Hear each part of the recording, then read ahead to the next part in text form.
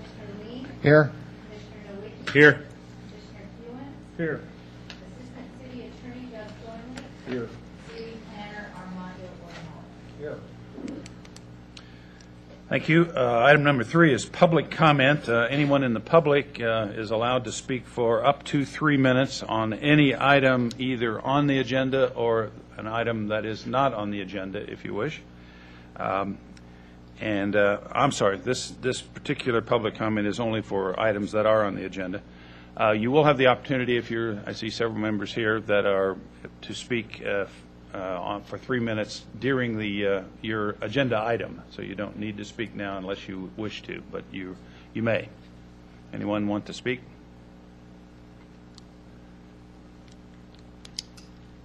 Thank you. Item number 4, approval of the agenda. Move to approve. Second. I got a motion and a second to approve the agenda as written. Any discussion? All in favor? Aye. Any opposed? Passes unanimously. Item number 5, approval of the minutes. Motion to approve as submitted. Second. I have a motion and a second to approve the July 19th Planning Commission meeting. Any discussion? All in favor? Aye. Any opposed? Passes unanimously. Announcements and committee reports? We have no Chairman Bowles. Thank you. Item number 7, under informational items, is a presentation by the Regional Transportation Plan by Amy Cummins with the Regional Transportation Commission. I think Lee Gibson is going to introduce her. Lee Gibson is the Executive Director of the RTC. Yes, thank you, Mr. Chairman. It's a pleasure to be here tonight to go through our Regional Transportation Plan effort. I want to remind everyone, most folks think of RTC as either the bus operator or the street and highway constructor, but we're actually a planning organization as well. We're the Metropolitan Planning Organization for the Reno-Sparks Urbanized Area and for Washoe County. That's a very important function because our main job as the MPO is to bring back our tax dollars that we pay into the Highway Trust Fund and into the general revenue accounts back for transportation investments. If any of you had the opportunity to go out to the 580 grand opening today, that's an excellent example of a major roadway where we brought back substantial monies from the Highway Trust Fund to help build a regional facility that I think in the long term hopefully will bring us some economic development opportunities. Tonight's presentation by Amy is going to bring you up to speed on that planning process. We'll probably be back to you later in the fall with some more concrete recommendations. An emphasis tonight we do have is on public transportation. We've had a lot of feedback, as you'll see tonight, on public transportation needs, and we're going to be talking with you, with the City of Sparks, about how those needs can be met. Indeed, I may be a little premature, but indeed I think we're going to have a major transit summit later in the fall, maybe early winter, to talk about how the region can address some of these opportunities and address some of the shortfalls. But with that, let me turn it over to Amy and her able assistant in the back, Ella, to go through this presentation, and then we'll be happy to take questions. Thank you very much. I'm Amy Cummings, Director of Planning at RTC, and I'm very happy to be able to talk to you about our Regional Transportation Plan. This is a document that we update every 4 years, and it identifies the long-range 20-year vision and infrastructure investments that we anticipate to make in our region. And one of the things we're trying to emphasize in this particular cycle is linking land use and transportation planning initiatives. And I want to thank Armando and many of the other Sparks planning staff who have been through many of RTP meeting throughout this process, and we really appreciate their support. In terms of the process, we started out by having an outreach effort to identify the goals and guiding principles for the plan. The next phase that we're wrapping up right now is going out to the community and asking people for their ideas on projects that they would like us to look at. And we have about another month before we complete our new travel demand model, which is going to include the latest 2035 consensus forecast that TMRPA has developed with the county and the jurisdictions. And then we'll start the analysis, the technical analysis of all the projects that have been suggested. So we hope to, around the November timeframe, have a draft plan, and we'll certainly be back in touch with more of those details. This highlights the guiding principles that were identified through our public process, and that's to emphasize safe and healthy communities, economic development, sustainability, and increased travel choices. We're also working closely with the Health District and the Safe Routes to School program to look at ways we can make our regional, because we do have a lot of schools on regional roads in particular. We have some here on Prater Way, just down the street. So we're working with them to identify projects to make it easier for kids to walk and bike to school. Complete streets is another important component of what we do, and safety, again, is the cornerstone here. We found that in places where we've done complete streets improvements, here Victorian Avenue is one example, Mayberry and Arlington are some other examples you may be familiar with. We've reduced crashes by 30 to 40% in areas where those improvements have been made. And as we've been out talking to the community, the primary thing we've been hearing is not the need for new roads, but the need for enhanced access and transit connectivity, especially in the outlying suburban neighborhoods, where people they're telling us that they feel very isolated and don't have the level of transportation options that they would like. So we're looking at some different scenarios for circulator services in some of those outlying neighborhoods. And we've gotten some specific requests for new routes, Pyramid Way, along the McCarran Loop, and some others. So we'll be looking at developing cost estimates and ridership forecasts for those types of new services, and we'll be taking that back to the public in the next couple of months for review. We've also asked folks what their vision would be for the Rapid, our bus rapid transit service, which has been very successful on Virginia Street. And the main thing we've been hearing from folks is to extend that up to UNR and on Virginia Street, and also down to TMCC at the southern end of the Virginia Street corridor, but also east from 4th Street Station to the Legend Shopping Center. So, Amy, real quick, it says expansion to UNR underway. What?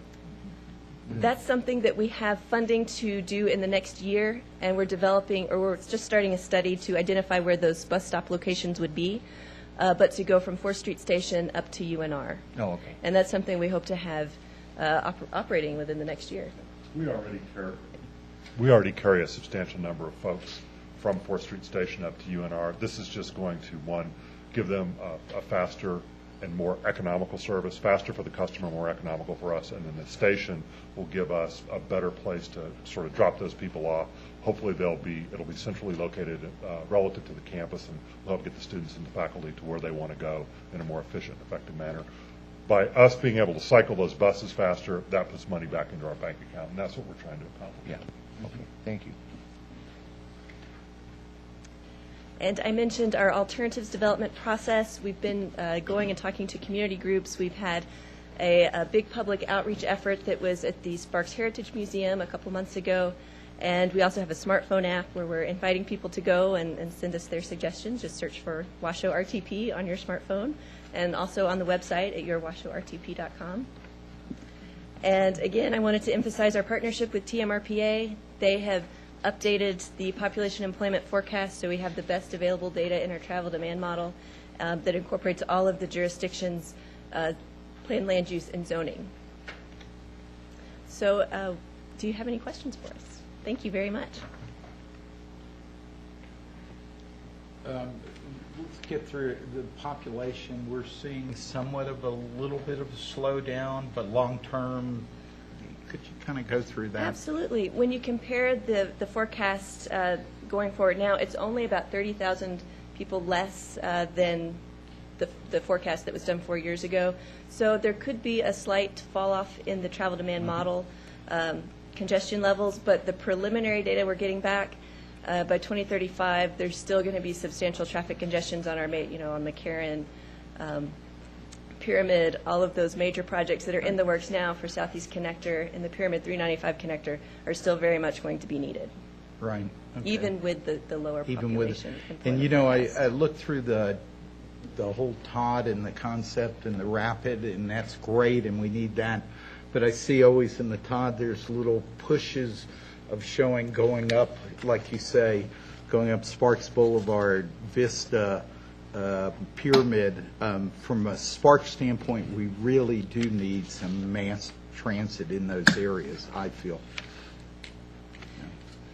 That echoes a lot of what we've been hearing from the community, Right. is that they want more transit connectivity, and in particular, Pyramid, the Pyramid corridor. And is the key Mr. one. Chairman, if I may add, we're hearing that from our elected leadership. We're hearing that from county representatives who represent the North Valleys, county representatives who represent Sparks, And we're clearly seeing that as we go forward in this plan, the question and issue of providing enhanced public transportation to Sparks is going to be something this plan is going to have to address.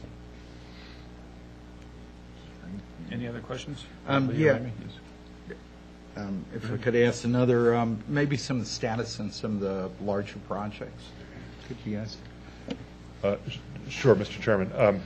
We're moving forward with all of our major projects. The Southeast Connector, that actually is now under final design, and we're working with the Corps of Engineers. We're actually may make some modifications to how the permit is structured and be able to advance construction sooner as opposed to later. We have an RFP out right now. Final design for the Pyramid-McCarran intersection will be underway shortly.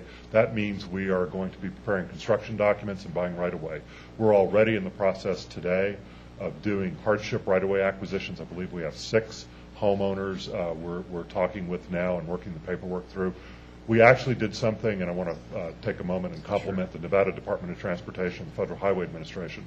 Nothing ever done north or south in this state has been the permission or the cooperation of the RTC, NDOT, and FHWA to come forward and get an advanced right-of-way acquisition program before final design is completed. It's never been done in this state. We're doing it for Pyramid-McCarran, and that means we're going to be able to help move some of those folks who they could have a job opportunity in another state or another part of the state, or just they're ready to move, but for whatever reason they can't get out. We're going to get them out of there, and we're going to make them whole. So we're very happy that that's moving forward. We have a draft environmental impact statement in for the 395 connector. That's the road that follows Disk Drive over from Pyramid Highway to the 395 freeway. Again, a great reliever for the McCarran corridor, a great new opportunity, a great new link for Sparks. We're going to get that hopefully in right-of-way acquisition in 2014-2015. So Southeast Connector, Pyramid-McCarran, 395 connector. 395 widening is also another one that we'll be working on. And interestingly enough, with the new Apple facility that will be going in, we're looking at some bicycle and pedestrian improvements along the I-80 corridor to help maybe connect that, give those folks an alternative to using the automobile to get to work. So those are major projects that are in our TIP. They're moving forward. They will be carried forward into this regional transportation plan, and the future population projections, showing full need for those facilities as they were defined earlier in the planning process. So That's great, because both of those projects of Pyramid and both the connector are so important to Sparks and to our city. Lee, when you talked about the right-of-way acquisitions on Pyramid and McCarran there, are we talking the west and the east side, or? if I get my directions correct, we're talking about the northeast quadrant and the southeast quadrant where the residential homes are. Because we can bring back a status report on that if you would like, but the design is mostly going to the east. So the businesses, the church are all being left whole. We don't want to interrupt the access to the church. We certainly don't want to do anything to jeopardize the jobs in the commercial centers in the southwest quadrant. So we're going to move it to the east, and that's going to give better. It also gives some better design concepts for us to get the left turns in. Right. So, any other questions? Amy, did you have? Mr. Chairman, I would like to a special shout out to Vice Chairman Sperber. He serves on our Regional Road Impact Fee Advisory Committee. When Amy talked about linking transportation and land use together, that group and the administration in cooperation with your planners and your Public Works Department are really helping set the stage for linking transportation and land use. I think you're going to be hearing more about the impact fee program and how we perhaps can expand it and improve it and make it something that will be a tool to help us going forward realize a enhanced land use pattern and transportation connections that will support economic development. So thanks, Art. We appreciate all your hard work. Thank you. I see a lot of this about bicycles and improving bike lanes and different things. A lot of cities have formal bike share programs. Are we looking into anything like that? Yes, I am very excited to say in our last modification to our transportation improvement program, we're going to have a pilot project for bike share in Sparks. So we'll have 2 locations to start with, and John Erickson has taken the lead on this. There would be 1 set of bike racks at the Sparks Marina and 1 at Centennial Plaza. So it's something we hope will be useful for commuters to, really affect that mode share of giving people an option of riding a bike instead of driving. And it's something that can be expanded certainly it's very scalable, and we're starting with just 2 locations, but hope that that's a program that would be successful and grow. Thank you. I just have one kind of final question. One of the things we're going to be discussing a little later on tonight is the possibility of changes in the TOD areas in Sparks, and I know Reno is looking at some changes as well. Are you involved in that, and do you have thoughts on those kinds of things, either for Sparks or Reno? Absolutely, and we have been participating with regional planning, and we're happy to talk to you and come back and deal more specifically with transit operational issues if you have an interest in that. TOD is very important to have supportive land uses for transit service. I know our challenge here is we don't have the level of transit that we would like to have in the TOD corridor. But if you have supportive land use, it doesn't just help transit ridership, it helps make it a more walkable, vibrant community just from the ground level. So that would certainly help transit in the future, and we hope to expand that service, in particular on the Prater corridor. As we identified in our 4th Prater corridor study, the initial leg might be a 4th Street station to Centennial Plaza, rapid route, and then, as you saw in the vision plan, hopefully an extension out to Legends at some point in the future. You gave a presentation to the Regional Planning Commission a few weeks ago, and you had some additional data that you presented, and one of them was a study that you were doing on ridership and some of the issues that where your riders were coming from, and particularly in some of the areas we're talking about on the TOD corridor. Have you gotten anywhere on that? Well, I know region-wide about 65% of our total boardings happen in the regional centers in the TODs, and we do have the split. I can't remember specifically what it was in Sparks, but we do have those numbers and can bring that back to you at a future meeting or get it. Yeah, I think I asked that night on the regional planning because I was concerned about that's interesting information, but it would be more interesting if we knew that ridership and where it's coming from in the various TOD sections in Yes. Sparks or in Reno, for that matter. Yes. And so I'm hopeful that that's something you'll be providing later on to the regional. I have a table that perhaps I could email to you and you could distribute. Okay, thank you. Any other questions? If not, thanks very much for the presentation. Okay, thank you very much. I guess we're not going to hear from your lovely little assistant. She was quiet, so that Yeah. was perfect for her. See you, Lee. Thank you. All right, we move on to the public hearing items tonight, starting with item number 8, PCN 12021, Horizon Christian Church.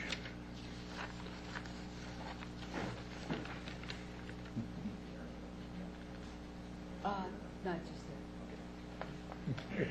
that. He's eager. We'll get you on the stand.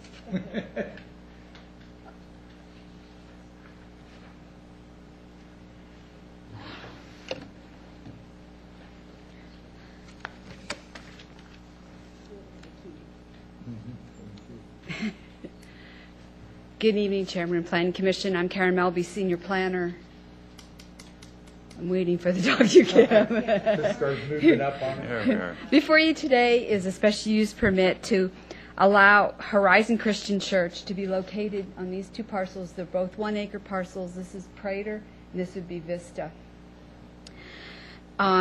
They are proposing to remodel the existing credit union building into offices and a temporary sanctuary, which would seat about 130 people. This property was issued a special use permit in 1994, and in 1995 the credit union building was built. They have occupied that building until, I don't know, I couldn't quite find that in our records, but it's been occupied for a while. It's a 4,600 square foot building that they want to remodel into the church. They anticipate building a sanctuary on the vacant parcel in the near future. So this special use permit is including both parcels and the future sanctuary. Right in the interim, right now, they with 130 seats, they require 43 parking spaces, and the office would require 10 parking spaces for a total of 53 parking spaces. The property has 31 parking spaces on it right now, so they have actually presented to me tonight documents on the 3 parcels to the west here. They are anticipating to park on that southern parcel, and I received the letters tonight authorizing them to have that interim parking until they get their sanctuary built. The other issue that staff had with this is the vacant parcel. We were concerned that people would be driving across that parcel or parking on that. So we've added some conditions to address that until they build and pave that lot and put the improvements on it. Staff's recommending approval with 10 conditions. I'd be happy to answer any questions. Thank you. Any questions for Karen? Mr. Chair, I have one. Karen, I didn't ask at Tuesday's meeting, but is that going to remain a right-in, right-out, or is there going to be access to go left out of that? Are they going to do a cut through the median, or is it going to stay a right-in, right-out?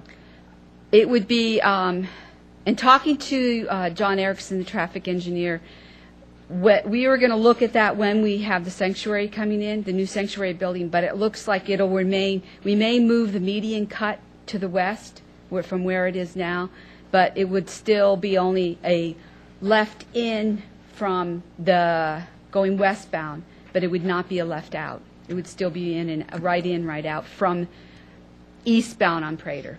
Thanks. Thank you. Other questions? Any other questions? If not, is the applicant here? Would you like to come up? Thank you. You're welcome. I'm excited. Mr. Chairman and fellow commissioners, we're excited. We have a number of our leadership team that's here tonight. We've been meeting in the Reed High School, watching this church grow over the last few years. We're excited that this will be our first purchase of a building that we're going to use not only now but in the future. We're excited about building the new sanctuary next door, and that will happen fairly soon. And so thank you for your time and consideration of this, but this is a big day for Horizon Christian Church. I'll be happy to answer any questions.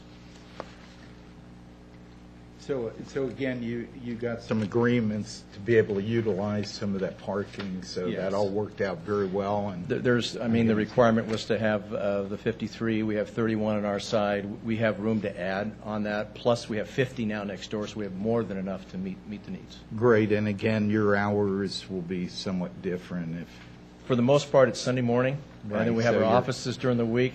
There might be 4 Exactly. or 5, and then some evening meetings once in a while. So it'll actually work out really well with our neighbors next door.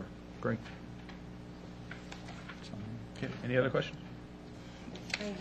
Did I read somewhere about adult daycare? I missed the meeting on Tuesday, I'm sorry. Adult Broke daycare? my foot, yeah. I thought I read You want to somewhere. add that?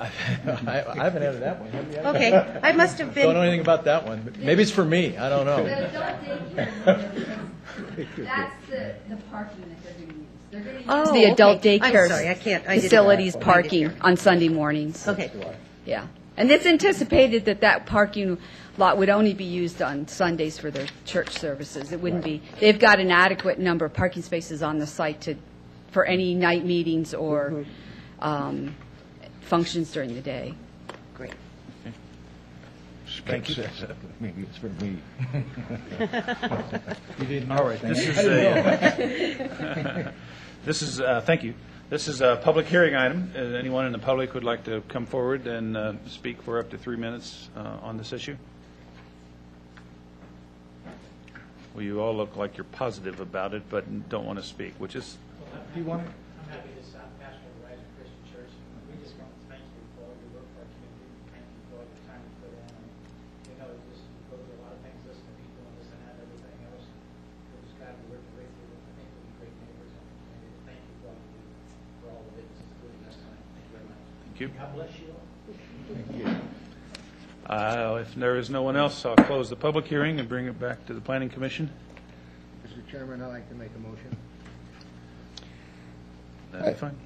I move to approve the special use permit associated with PCN 12021, adopting findings S1 through S6, and the facts supporting these findings as set forth in the staff report, subject to conditions of approval 1 through 10 as listed in the staff report. Second. I have a motion and a second to approve PCN 12021. Any discussion? If not, all in favor? Aye. Any opposed? Passes unanimously. Thank you. Good luck with it all. Thank you very much. We appreciate it.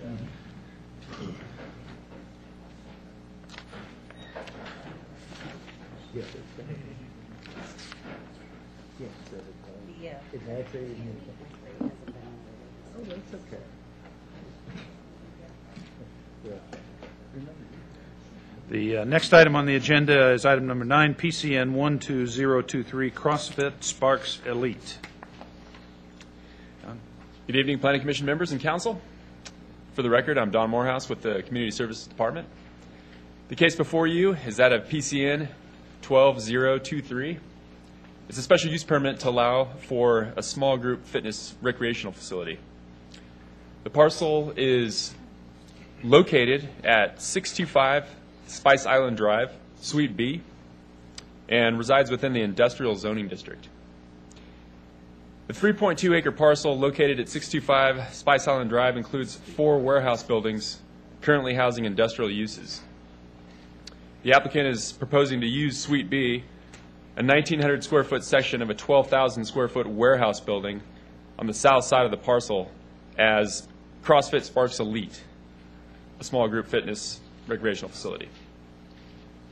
And put up an overhead here and point you in the right direction.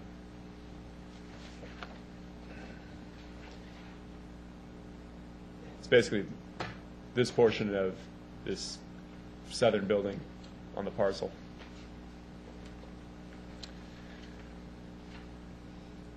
So there are 10 parking spaces required for 1,900 square feet of this particular use, and these spaces are available on the parcel.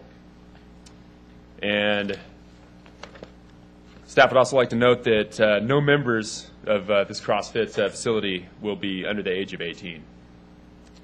That concludes my presentation, and I'd be happy to answer any questions. All right. Any questions for Don? I have one, Don. Did you go out there Tuesday? This past Tuesday? Yeah, after our meeting? I did not. Okay. Yeah, I went out the previous week. And they were open? Yes, the previous week, unfortunately, they were open. Yeah, they seemed to be operating. Okay, thank you. Any other questions for Don? Is the applicant here? Yes, sir. Want to come right on up?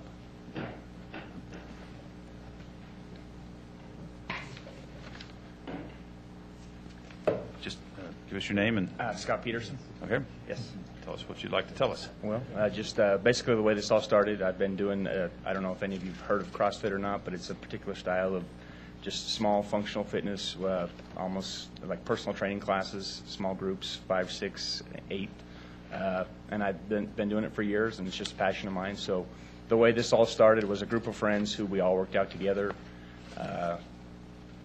We just basically wanted a place to go work out on our own. That's what we did. So we started it. We rented this warehouse. Basically, we all went together. We bought our own equipment, just did this all on our own, just to have our own place to work out. Due to the popularity and word getting around, friends hearing about it, we decided that we would like to turn it into a business, and so that's how it all began. So that's why we're asking for the special use permit to try to turn it into a full-fledged business where we're out there. Scott, do you have any issues with any of the conditions that are... No.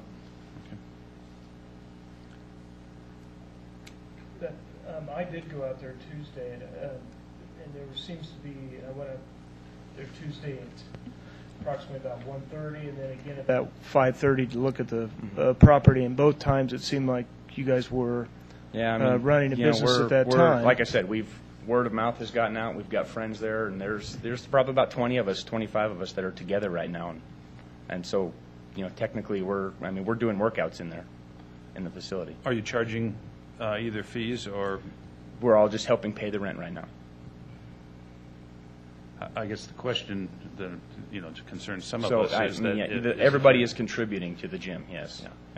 Yeah.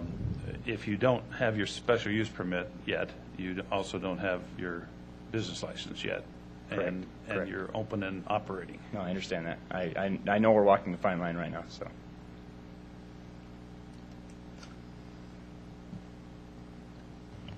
Mr. Chairman? Yes. If I may.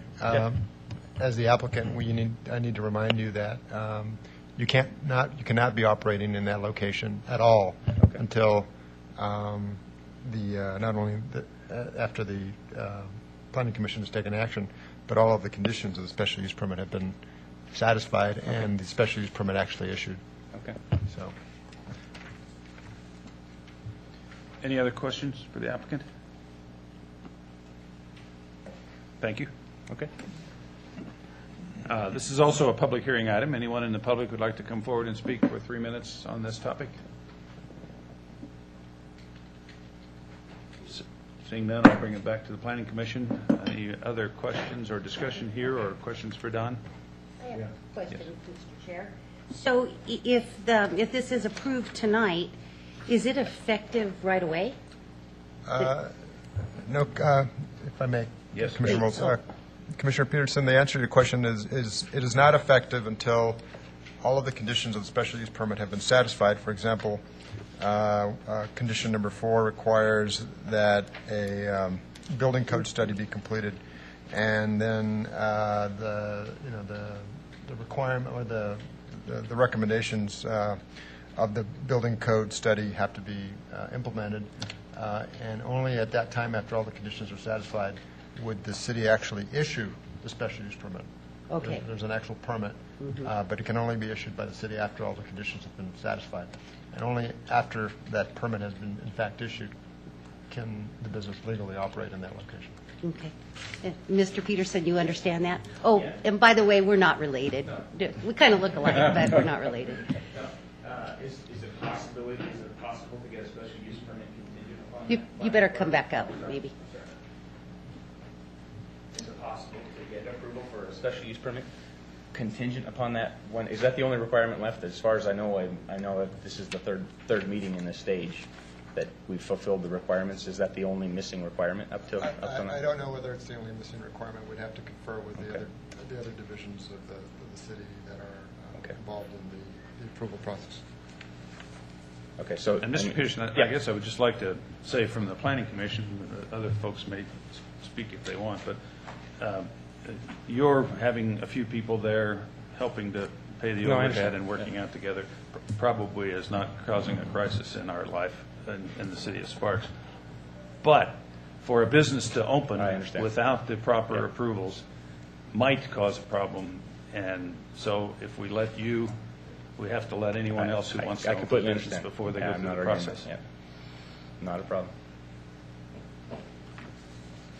So, oh, I'm sorry. Yeah. I know this is the third meeting in the stage of this that we've had up till now in the special use permit process. So, from here, then, I know I've known about the code analysis or whatever it is that this engineer needs to sign off on, and we're in the process of getting that done. Where does that leave us now then in the next stage? I mean, where? Chairman Bowles, may I? Yes, absolutely. To reiterate my answer, or repeat my answer essentially, it's after the building code analysis has been done, the condition, if it requires, for example, or recommends, certain improvements or modifications to the building be done, those improvements or modifications, in fact, have to be done before, the appropriate division of the city will sign off. In that case, it would be the building official. Okay, no, I And understand so, to repeat, you can't operate the business legally until the permit has been issued, and the permit can't be issued until all the conditions have been satisfied. That's not a problem. But what I guess my question again is, so, for example, if I get a code analysis finished by whatever midweek next week, I turn that in. Well, do I have to depends wait what for the another? Am I cycled through for the next planning meeting, or is There wouldn't be another planning meeting if the special use permit is essentially approved by the Planning Commission. Then any of the conditions have to be satisfied before the permit can be issued. Okay, so there'll be an approval I mean, pending It would be an tonight approval, or it's a now? conditional approval. Okay, and then all I have to do is meet that condition? Meet the that final conditions. condition, okay. So if the planning commission approves your application this evening, you need to satisfy all the conditions, and then the actual Permit will issue administratively. There will be no more public meetings unless there's an appeal. Okay. Under the city's appeal code. Okay, so once that code analysis is finished, or then I just return it here to the. You would return it to the building division. Okay. And I know if there's also a fire department, comply with all the requirements of the fire department prior to getting a business license. So Okay, I know the fire department has been none of out. those are hoops that will involve the planning commission, but they are things that need to be done before you're doing business. Okay, I know the fire department has been out and inspected, and that's, as far as I knew, that was finished. Do you not have that? That may be. Okay. That's one of the conditions. Okay. I'm not suggesting it isn't done. Okay. I'm just suggesting it's one of the things that needs to be done. As Assistant City Attorney, Mr. Thorling has said, the actual sign-off by all the conditions is an administrative function. So it would be the fire department, it would be the building division, it would be planning, et cetera. Okay. And those sign-offs are administrative, and only after all of those sign-offs have occurred can the permit be issued. And, No, I understand. and at that point, can you legally operate. And then in any event, assuming the best case scenario for you, let's say you get everything done tomorrow, and you have a really good construction crew, and you are done by Sunday, and you're in here Monday, and you're ready for the administrative issuance of the permit, you're still out 21 days from tonight if they approve it, because that's the appeal period, and it won't issue within the appeal period. Okay. All right. Okay. Thank you. So, Okay. All right, we are back at the planning commission level. Any more questions for staff or Don? Mr. Chair, Yes, if you're ready for a motion. I am. I move to approve the special use permit associated with PCN 12023, adopting findings S1 through S6 and the facts supporting these findings as set forth in the staff report, subject to the conditions of approval 1 through 6 as listed in the staff report. Do I hear a second?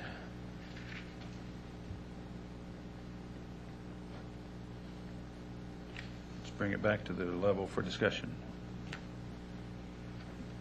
Do we need a second for discussion We need to, purposes only? since we have not had a second to the motion, we're still in planning commission general discussions. Okay. Mr. Chairman, I'll second that. Okay. We have a motion and a second to approve PCN 12023. Discussion?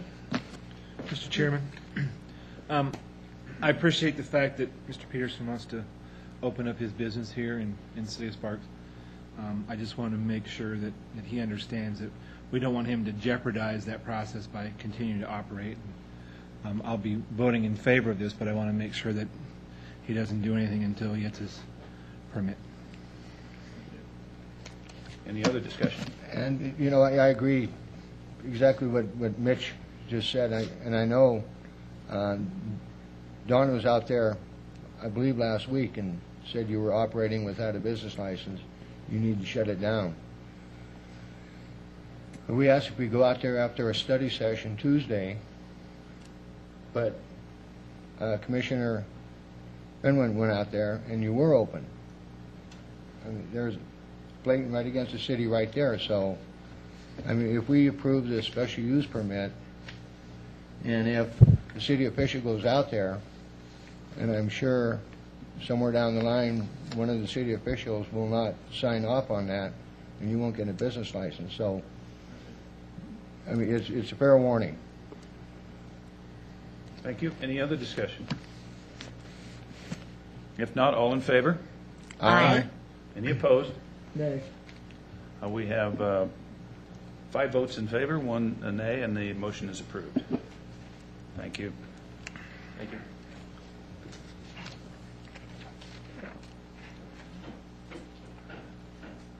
Item number 10, PCN 12025, Nevada Generation Systems, American Power Solutions.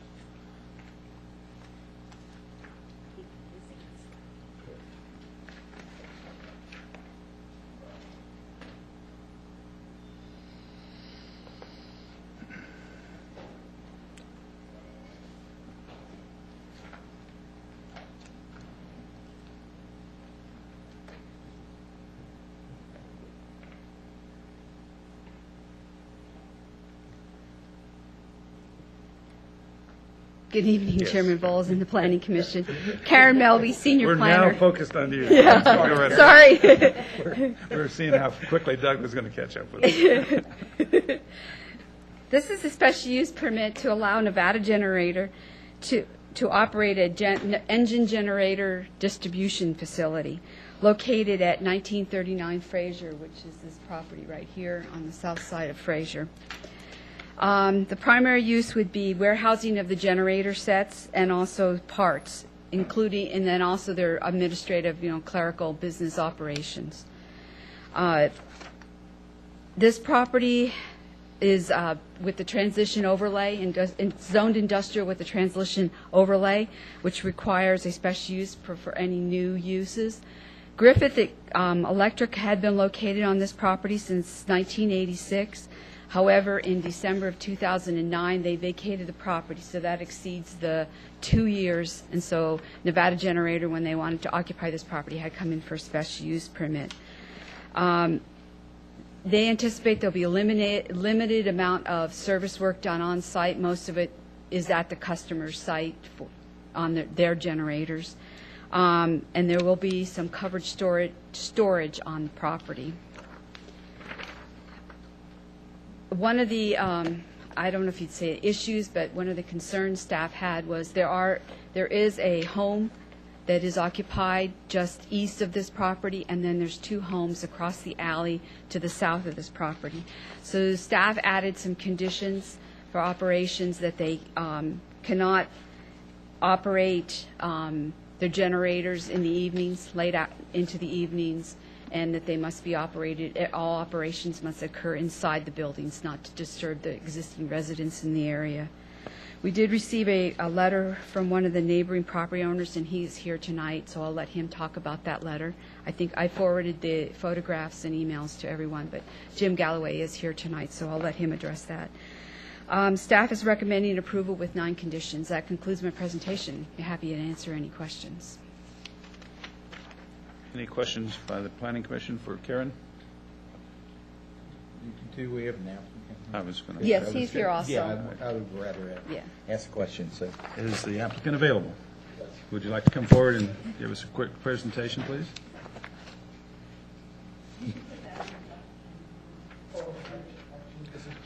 Oh, okay. Hi, my name's Dave Bardelli. I'm president of Nevada Generator. And we've been in business since Nevada Generator has been in business since the mid-1970s in Spark, formerly located at 1520 Glendale Avenue. We've somewhat outgrown that facility. I've owned the business since 2001. We've outgrown the facility at 1520, and I've had a local realtor keeping his eye out for a possible, better location for us. And in January, he came to me and he said, "Dave, I think I might have found something for you." I said, "Great, let's go look at it." And actually, the property was ideal for our use. So I went ahead and leased the property. My lease would have taken effect in April. So early March, we were preparing, ready to move, so we notified the city of Sparks that we would be considering moving from 1520 Glendale to 1939 Fraser, and we anticipated the move to be sometime around the 1st of April. We were told, told to send them a fax confirming our conversation, which I did. And we began moving our operation to the Fraser facility, in mid-March, and by mid-April we were pretty much set to go there. During this transition, the fire department, building department, whoever normally comes and inspects us came and inspected us, and that. And then I guess, Karen, it was in May that I was advised about the special use permit. In May, we got a notification that, oh gosh, you need a special use permit here. Okay, well, what are we doing? And I spoke to Ms. Melby, and she was quite helpful, and kind of directed me in the right direction. And we had a little problem getting hold of Mr. Griffith, the owner of the property. So I almost missed this date to get this application in, but fortunately, with some help and understanding, it went through. So anyhow, that's where we are. We've been operating there since full-time since May. And I've just been trying to, this special use permit thing came as kind of a surprise to me, and perhaps I or my realtor should have done a little due diligence in the thing, but it's kind of the last thing on our mind that, gosh, we need a special use permit in an industrial area, so there we are. Questions? Yeah, I do. What is the largest generator that you store there? That we would have at that facility, we can't handle anything at that facility, say over 200 kilowatts, which would be a generator with a base of approximately 8 feet by 4 feet. And we're not equipped to handle anything there larger than that. And the generators we work on at the facility are usually small home standby, industrial, commercial, portable standbys, or we do have some of our smaller residential generator sets delivered to our location, and from there we'll truck it to the customer. Who is the customer? Individual or? Individual, municipalities, industrial projects, anything. Go ahead. Do you work on those there in the yard on some of these? There are some discussions here, whether you did or didn't, or... We have a shop area, we have a... Right, rather, the shop and portion. a shop area. However, we do sometimes work on generators outside. Specifically, if somebody brings a motor home in, it's rather difficult to get them inside. To so bring occasionally you have to have... Occasionally, we do work outside. There is, I'm thinking, the noise. We're looking at this condition. What hours do you actually work? 7 a.m. to... The shop is usually closed at 4 p.m. Okay. So, right now we've got a condition that's talking till 10 p.m., and I was wondering if you needed that full 10 p.m. And whether we could maybe, with a house near there, working outside after 5 or something, No, I mean, we certainly want to be a good neighbor. As a matter of fact, the other day, we do business with the Marine Corps. They brought a bunch of generators in, and they were load testing them out in the yard, and they were actually close to the fence over there. Right. And I said, oh, geez, I hope nobody's home. And it was in the early afternoon. I didn't see a car. But I spoke to the guys and said, hey, at the very least, if you have to run these things, do it on the other side of the yard where there's a vacant lot.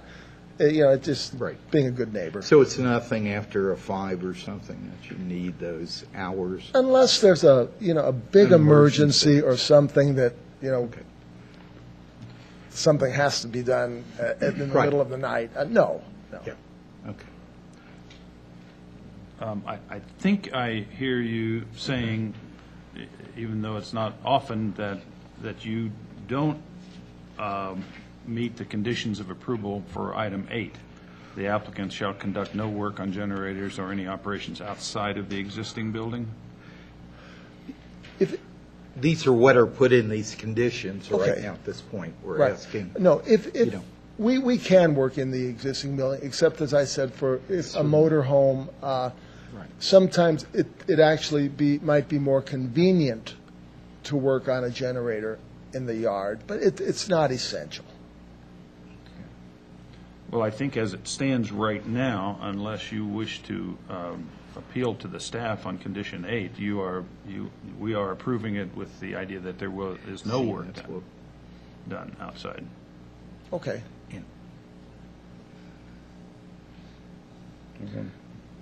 See, and I wouldn't be against occasionally having, allowing them to do certain work on the thing, but that's not the way what the the condition is written right now, you can see where we're Yeah, sitting. I see that. It would be easier for us if that condition were modified somewhat to allow some limited work outside. But and we can talk to Karen. Okay. No, and the obviously with maybe a little less more from lack of knowledge about the situation than intent, but you have the same situation that our previous applicant did, in that you are open for business without a special use permit at the moment. Right. And so, Mr. Thornley, do you have any? Well,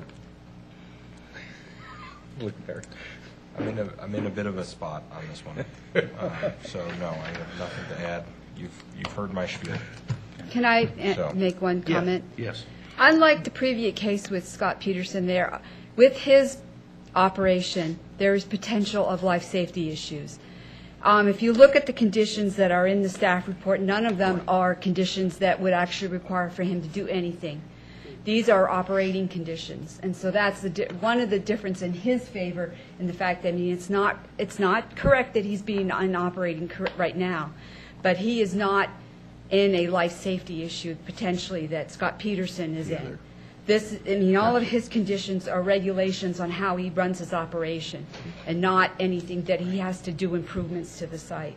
So in his defense, that's one thing, but he should not be operating right now until he does have a special use permit. Karen, also on condition number 8, how can we modify or amend that to read that if a, trailer does come in, or a bus or something that he needs to work on, that, obviously you can't bring it in the building, an RV. You'd have to work on it outside. I guess we could add something on the condition, except for would it be vehicles? a vehicle or, something perhaps on a trailer that couldn't be Moved into your building, yeah. brought in, physically brought into the building or the warehouse. And, even with that condition, we could, as I said, we want to be a good neighbor to people. Right. And if we need to work on something outside, we could always work on it as far away from there's a vacant lot on the other side of the building. So it's... But that may not be vacant forever. Yeah. It will definitely not be residential ever, though. Right. So any time that lot would be built, it would be an industrial. The only thing I could foresee if something is physically too large to be brought into the shop, that the hard part for code enforcement on something like that is we get into a gray area of how do we define what's too large. So that creates a problem for code enforcement and frequency and how often is this situation happening. So, that's where it becomes a problem for code enforcement. Could I propose a revised condition that's actually quite a bit more level? And it just clears up that area in terms of the gray, and we just simply limit any outdoor operations to between the hours of 7 a.m. and 5 p.m. And that way you're not doing any of those repairs outside of those normal business hours. anything other than normal, that 7 a.m. to 5 p.m. That would be more than we need, but yes, thank you. And that's in addition to condition 8? Replacing condition 8? Just eliminating of 8.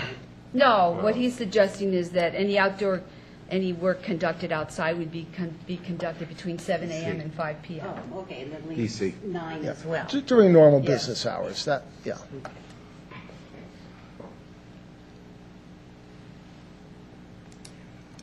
Any other questions for the applicant?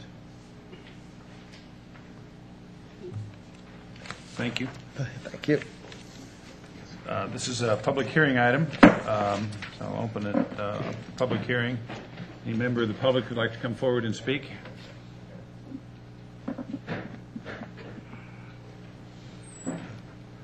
Thank you. Jim Galloway, and I wish Karen had talked about it a little because 3 minutes is tough to me. But I'll show you a little site plan. This is my property adjacent to the subject property. He's here. And you see that there's a 3-foot fire lane on my property, which apparently was a condition of a special use permit when that property first was developed for a construction company. So I apparently have and maintain 395 feet of wooden fence, virtually completely surrounds the property, except in the front where there's a metal gate and a smaller wall in front of the residence, which is still occupied as grandfathered residency. So the problem I have experienced over the years isn't a matter of Dave here, who by himself. It's a historic problem with this property over here, which apparently never was required to have a fence. And as you can see, because there's a 3-foot fire lane that I maintain, there's no possible operation on my property, even when I did have commercial tenants on it, that could possibly damage the fence. But I've continually experienced damage to the fence. Things on the other side of the property, which is now the generator property, drive into the fence. You can see it right there. And I asked Karen to come look at it. I'm sorry, I opened this thing a few days ago, like 2 days ago. Wrote the email, Karen, can you come with your camera, take a few shots, at least witness. So here's my amateur photo. And here's where this bulge is. This is what's on the other side of the bulge, which is a large truck, which at the first time I noticed the bulge was a couple of weeks ago. That truck was not facing this way. It had backed into the fence area. And I'm sure that a lot of times if somebody does that, they don't tell the boss even. Now, this fence is a patchwork. It's held up by pipe driven into the ground. You can see where the bases have been broken off. This is a pipe. This is a pipe holding up the broken base. There are holes and there are replaced slats, which I did when the last guy moved out, because Griffith had a guy, he let him use it for storage, contractor, storing forms, and they made a lot of noise, by the way. Moving their stuff in and out and cleaning it with a power pressure washer and everything else. That was a problem. So far I haven't experienced a noise problem here with this tenant. What I'm concerned about is I think something was missed in a previous special use permit. If I can't possibly damage this fence, 140 feet of it, why am I suffering the financial hardship of fixing these damages? And if I do want to say, hey, Dave or anybody in there, I think your guys damaged the fence. We always have this issue of do they admit it? Can you prove it? When did it happen? So I'm just thinking, why shouldn't the tenant who, I don't even get to use all of my property. I can't use this 3 feet. Shouldn't the guy who can go right up to the fence and park his vehicles there and store his stuff be responsible for maintaining a fence that could be damaged if things are backed into it, if things are improperly leaned against it, if things, as has happened with Griffith Electric, a piece of conduits gets shoved through the fence by a forklift. When the forklift goes to pick up the piece of conduit, it misses. Oops! Here goes a 2-inch diameter pipe right through my fence. I've been absorbing this, but I thought, well, look, here's a special use permit. Apparently, my fence was a condition of a special use permit so that I wouldn't bother this neighbor or these neighbors up here. Okay. Why couldn't we have a condition on this special use permit where Mr. Griffith, the property owner, or works it out with Dave somehow, within some reasonable period of time, takes over the responsibility for the fence and the maintenance of the fence? Give them a year. I mean, I would prefer that they put in a reinforced concrete wall for the first 5 feet, because then you'd really know if you hit it. But whatever it is, I would like to be able to say, hey, that is what these special use permits were originally for, and And as long as you're getting a special use permit, maybe we could take this opportunity to solve a historic problem, because I don't want to get in fights with future or present tenants over, did your guy admit that he backed into my fence? But this thing is kind of on its last legs. Somebody's going to have to replace it soon anyway, and I just really don't feel that, since it's absolutely impossible, that I should be the one to do it. Thank you. Okay. Yeah, questions, yes. Can I ask Jim a question, please? Absolutely. Jim, I'm sorry, I did not get a chance to go drive by because I broke my foot and I haven't been able to get out. Not a good enough excuse. Karen came over, you Really, could ask her what A real she thought. It's a trooper would have- real would have excuse this hobbled time. by. But is your property residential or is it a commercial use? Actually, I went through a process and had it zoned industrial. You see, it's a jigsaw puzzle over there. Right. Some Right. properties I found were already zoned in full industrial. So I paid my $1,000 last year, and I got this one thanks to you guys. But unfortunately, the only thing I've been able to maintain in rental in this bad economy is the grandfathered residence, which at least, thank goodness, gives me enough money to pay the taxes. So there is somebody living in there? Yes, in the residence, okay. and the fortunate thing is that the houses are pretty well insulated because this is in the flight path. So I have not had complaints from my tenant about Dave or his operation, and I don't have any problem with his operation and the condition that you now just put on it.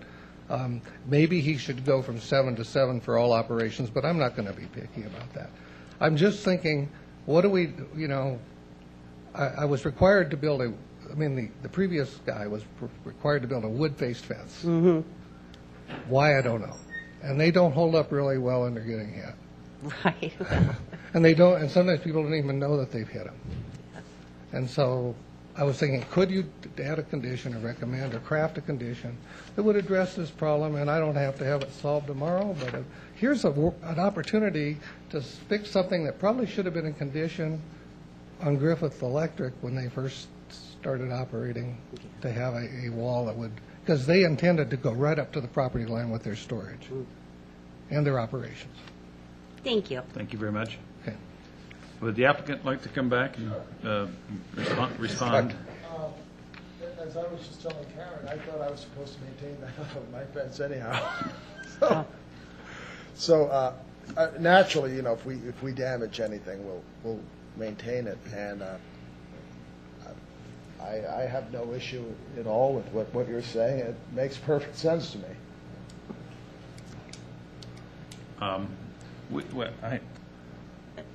When this issue came forward, my concern with us doing anything formally as part of this condition is that we're sort of getting in the middle between an owner and a tenant. Right. And really, the negotiations of what, you might ultimately pay, but the negotiations of who does what and during what time frame should be negotiations between the two owners of the properties, Sure. I would think, as opposed to the person applying for a special use permit to have an operation there.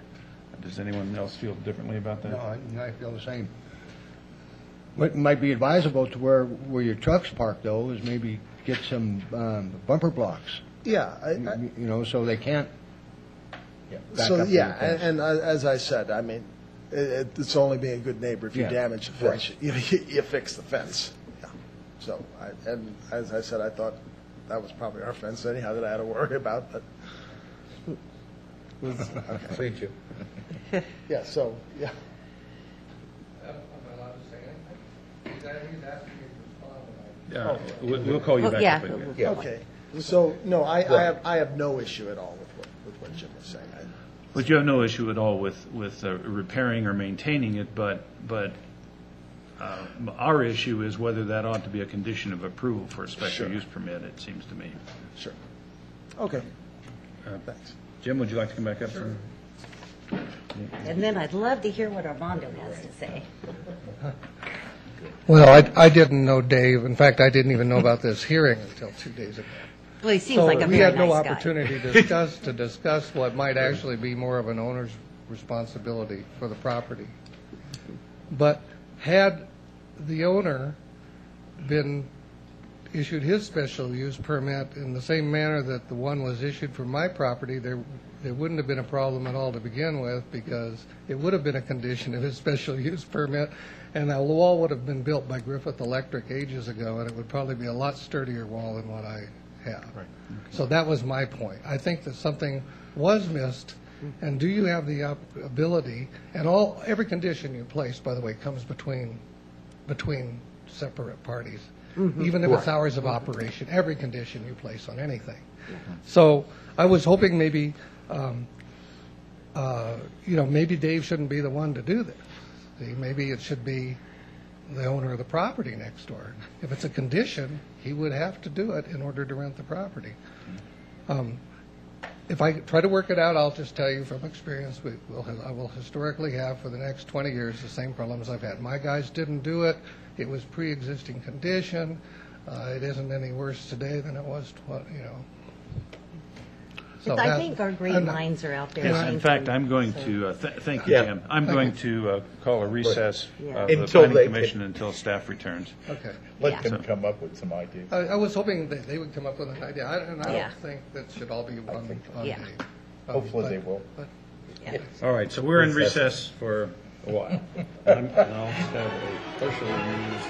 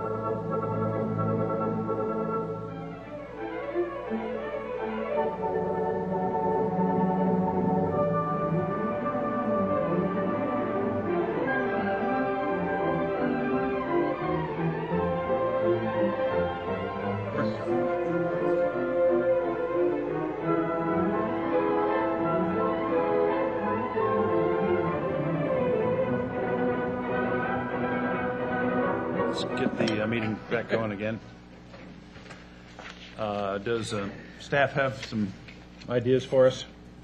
Chairman Bowles, frankly, we believe that actually Mr. Galloway is no longer required to maintain the fence on his property. He's no longer operating under a special use permit after he has had his property rezoned. So frankly, Mr. Galloway is free to remove the fence on his side of the property. If one or both of the property owners want to install a fence and maintain a fence, they are free to do that. Nevada Generator may want a fence there if Mr. Galloway chooses to remove his. We don't believe that the Planning Commission can require as a condition of the permit that Nevada Generator replace the fence that's actually on Mr. Galloway's property. If alternatively the Planning Commission really wants to require a fence in this case, we would recommend that, or we would say that the fence has to be, the requirement for a fence would have to be on the applicant's property. But frankly, we would advise against that condition altogether. So I think you have some options there. At the end of the day, we tend to view this as an issue between two property owners. And since Mr. Galloway is no longer required to maintain the fence on his property, if he doesn't want to have to keep that expense up, then he's free to take it down. Thank you. Could I ask a question then? Absolutely. Sometimes I just don't get things.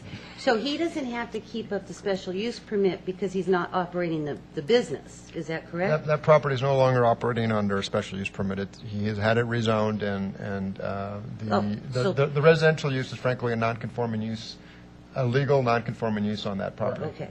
So. Okay. So if we take your advice, Armando, we would not be changing any conditions other than the condition 8 that we changed initially. And I have wording, if everybody wants to see that, suggested wording. Sure. Yes, please.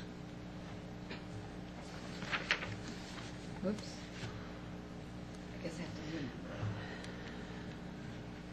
What I was suggesting is that the applicant may conduct any operations outside of the existing building during the hours of 7 a.m. to 5 p.m. So that's adjusted condition 8. 8.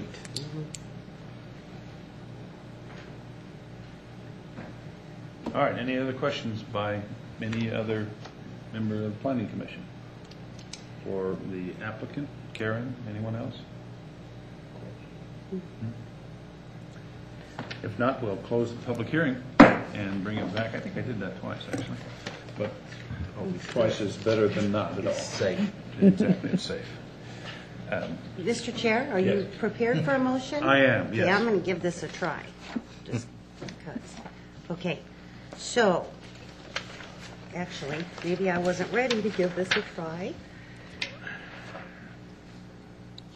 Oh, I'm so embarrassed, I'm sorry. Here it is, right here. Okay. I move to approve special use permit associated with PCN 12025, adopting findings S1 through S6, and the facts supporting these findings as set forth in the staff report, subject to conditions of approval 1 through 9 as listed in the staff report, with the changes in the wording to condition 8. And that's it. Second? Any discussion? All in I- favor? Yes. I just, the only discussion would be is I just sure hope we can be nice neighbors and get along. And okay. Very good. Good to hear. Yeah, I don't. That's great. We have a motion and a second. Any discussion? All in favor? Aye.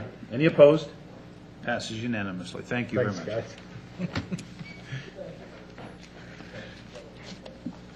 I bet they'll become friends. That's really good. Yeah, yeah. All right, we have item number 11, PCN 12026, City of Sparks. Jim Rundle, Senior Planner, here to make a presentation on the request from the City of Sparks. Fellas, if you're going to have a discussion, could you have it outside the meeting room? Thank you. Thank you. Thank you very much. Real quick background on this. Some of the planning commissioners have been here. Some are newer, but approximately year 2002, regional plan, the cities and unincorporated Washoe County planning jurisdictions approved through the regional plan a concept of doing transit-oriented development. The Reno corridor extended along Virginia Street and 4th Street, and the Prater and Sparks' corridor extended along Prater and Victorian. As time progressed, the city of Sparks refined the transit-oriented development corridor and ultimately constructed a new master plan, which the Planning Commission approved, that was accompanied with interim transit-oriented development zoning and design standards. Soon after that, the Planning Commission and City Council approved what we called the final TOD standards, and those are what are in place currently. As the Planning Commission has been aware through workshops, through stakeholder meetings, and briefs from City Council meetings, as well as some of the regional planning commissioners attending regional planning commission meetings, there has been some concern over the number of acres, for example, that are in the transit-oriented development corridor in both of the two jurisdictions that have TOD in the Truckee Meadows. The city of Sparks has identified an area generally east of Sparks Boulevard, south of Prater, north of Interstate 80, and I'm going to say west of Solomon Circle, that used to be zoned for the most part industrial and is currently zoned TOD with the employment designation. Most of the uses that are in that area and most of the buildings in that area, in staff's opinion, could be rezoned back to industrial, some C2 and some tourist commercial without creating non-conforming uses or substandard developments.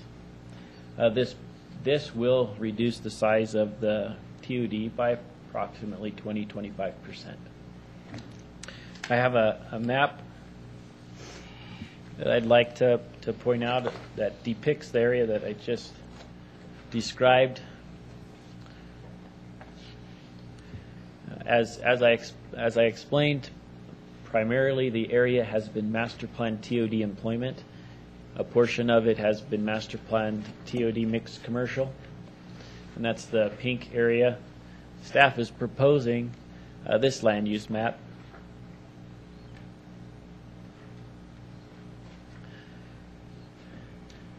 The red here on the is on the intersection of Lincoln and Sparks Boulevard, and it represents the Wild Island block as well as two industrial buildings that are over there. One of them has a gymnastics use within the building. There is a tourist commercial. Staff has proposed a tourist commercial designation along the freeway that would accommodate the hotel use that is currently there. Next to the tourist commercial, staff has proposed general commercial, and that would essentially accommodate the fast food restaurants and service station, or I guess not a service station anymore, a gas station that is there. To the north, along Prater Way, staff is proposing the majority of that go back to professional office, which is what most of it was prior to being rezoned and remaster planned to transit-oriented development. That would include the hospital and the facilities in proximity to the hospital. On this map here, and these are included in your staff report, I would like to point out this is the existing zoning, and the parcels have been, they're zoned or colored gray to depict which parcels were rezoned to TOD. I want to point out the parcel here at the intersection of Prater Way and Sparks Boulevard is a planned development, and that parcel was not rezoned when we did the TOD rezoning. The parcel across the street from it, across Lillard, is the police department, and that facility was zoned public facility and was also not rezoned when we did the TOD.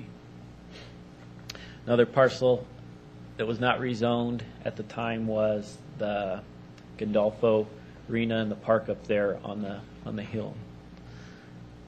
So therefore, staff is proposing that The zoning looks something like that, and it essentially mimics what the master plan proposal was. We are proposing, though, to remaster plan the old with City Works. That'll make it more familiar to the Planning Commission, and to remaster plan it back to industrial, because it is currently master planned employment TOD. The Planning Commission should have received some sheets that depict zoning permitted uses in the area. As a Planning Commission can imagine, one of staff's primary concerns was that we did not create non-conforming uses, substandard developments, or take any property rights from the existing property owners. And we have done an analysis on these properties to make our best attempt to ensure we were allowing a number of uses going forward into the future. This sheet here is the TOD employment uses, and then in the right-hand column, it's the zoning code industrial uses with locational requirements. That's the one I'm looking at right now. Looks like it's doesn't zoom in very well on the overhead. But the reason I'd like to point that one out is to accommodate Mr. Rupert that has attended as one of the property owners. He also attended the neighborhood meeting that City of Sparks conducted last week, as reflected in your staff report. One of his concerns was that he was losing the ability to do restricted gaming if his site was rezoned from TOD to industrial. His property is here. It is within a 600-foot. It is within the 600-foot locational requirement of Sparks Boulevard, which then allows for commercial uses as well as the industrial uses. And that is to make it familiar to the Planning Commission how certain recreational uses are allowed in the industrial if they're all within 600 feet of Glendale or Gregg Street. Retail, restaurants, certain uses are allowed if you're within major arterials with an industrial zoning. At the neighborhood meeting, his concern was, would he be able to do restricted gaming? Restricted gaming is typically less than 15 or 14 slot machines, 15 or fewer slot machines. Doesn't allow for table games, but if you're operating a restaurant or a bar and you have the poker machines in the bar or some slot machines, that would be permitted as an accessory use. And I wanted to say that on the record for him. That is what the letter is from Michael Panye that you all received is requesting affirmation of, and that's what I wanted to explain. The Planning Commission has received an analysis of professional office, C2, tourist commercial, and the industrial, standard industrial and industrial that's within the 600 feet of Sparks Boulevard. The analysis has been done to show which uses are permitted under the TOD employment designation and what would be permitted if they are rezoned as proposed on this with this application. There's a significant amount of stuff information to go over, and I think I'll leave it to your questions from here. Thank you. Questions for Jim?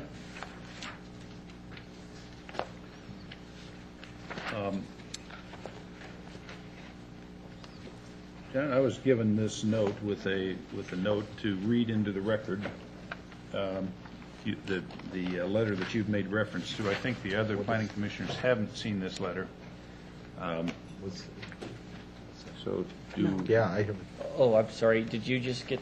Okay. Just got one. I'm sorry. I thought all the planning commissioners had received it. Just got this.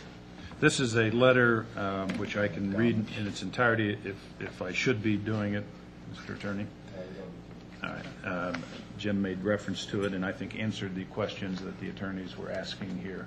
Yes, let's just make sure we include Mr. Pani's letter in the official record. In summary, Commissioner or Chairman Bowles, the letter says that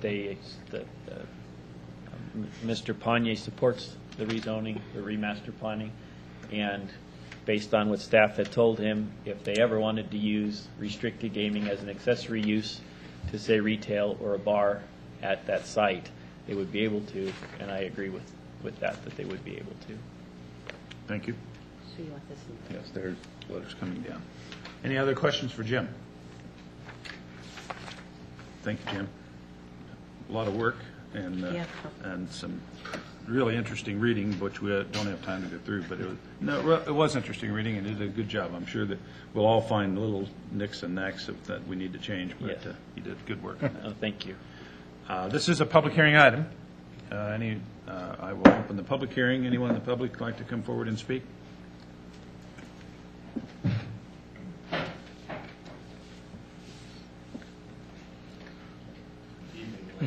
I'm Dick Rupert. I'm property owner at the corner of Boxington and Lincoln Way. And we've been through this process a couple of times with Jim, and he's been very helpful in working with us. And we're not here to object to anything. All we wanted to do is get a clarification of the uses that we would be permitted going forward under the industrial zoning. And I think we've satisfied that. Okay. So unless you've got questions, that's pretty much it. Thank you. Appreciate you coming in. Thank you. Giving us that information. Any other members of the public like to speak? Seeing none, bring it back to the Planning Commission. Any additional questions for Jim? Jim, Doug Thornley, I'm assuming from the suggested motions here that we need three separate motions. That's right. With three separate votes. Is that correct? Yep. I will entertain the first motion then on the master plan agreement, if someone's prepared to do that. I'll be happy to do it. All right.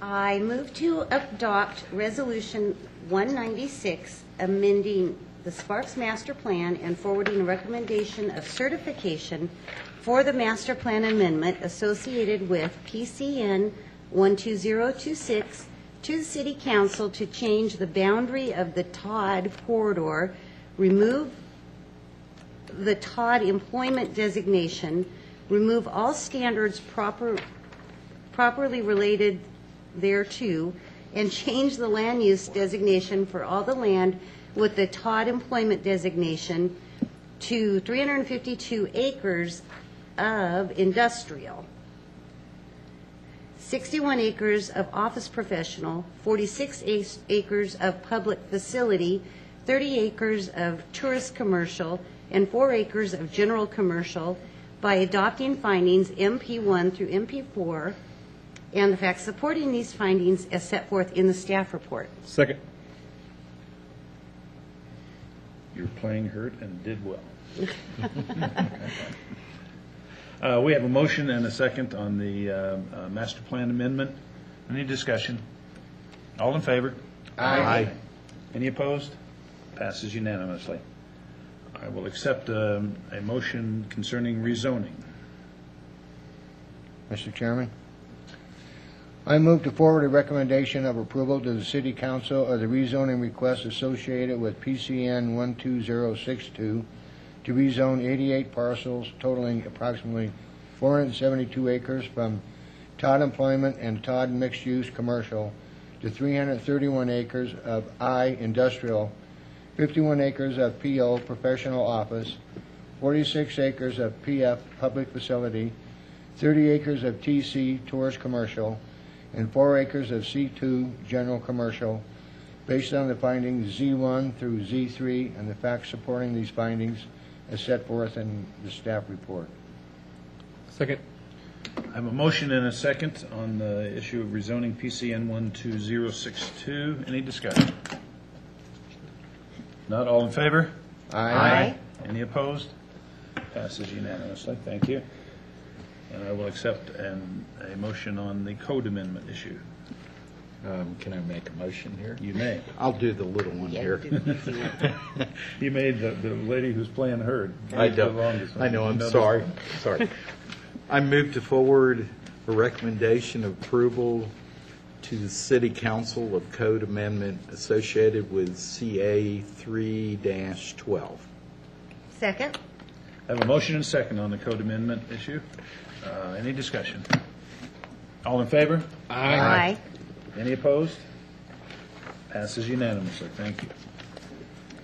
That was a lot of work. That's a run-in sentence. We are on item number 12, general business, public comment, item 12. Any member of the public that wishes to speak for 3 minutes on any issue? No more. No more, it sounds like. Seeing none, I'll close the public comment and bring it back. Are there any comments from the commissioners? If not, I'll accept a motion to adjourn. Move to approve. We are adjourned. Adjourn, whichever you want to call it. Yeah, but that's good. Thanks.